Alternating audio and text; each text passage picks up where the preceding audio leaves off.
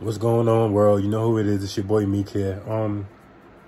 I did a video about 4 months back about these picture pendants that I got from the Guu Shop, and I had seen somebody drop a comment.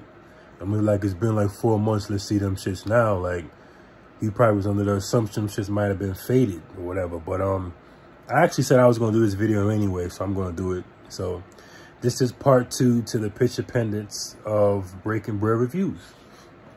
So I just want to show y'all, you know, these are them right here. Pardon me about that, y'all. And I'm going to keep the video right here so y'all can see that I'm opening it, you know, so it ain't no flim shit, so y'all can see. This is the, if I can get this shit out. This is the first one that I had. It was a picture of my late cousin that passed away in March. And as you can see, let me get closer. It's in the same condition it was when I got it. I wore this thing over 20 times. I accidentally sprayed it with cologne a few times, and I was like, fuck, I thought it was going to be done. But you know, as y'all can see, it's still in great condition. I'm going to try to zoom in a little bit so y'all can try to see. Ain't nothing faded or none of that shit. So that's the gold one. Now I'm gonna show y'all the silver one. As y'all can see, it's in right here. So I'm gonna take it out for y'all.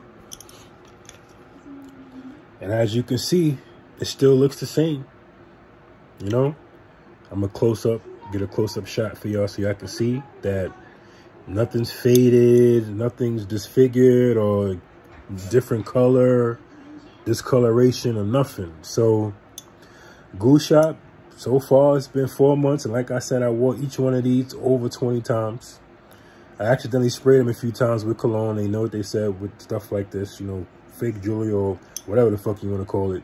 Keep it away from, you know, chemicals that come in perfume or cologne and shit, and it's still rocking. So shout out to the Guu Shop. I'm actually about to get some more shit from y'all because I got a lot of compliments about this shit. So shout out to y'all. I'm gonna start making more videos so y'all motherfuckers don't have to start paying me. Just saying. I'm fucking with y'all. But as y'all can see, it held up.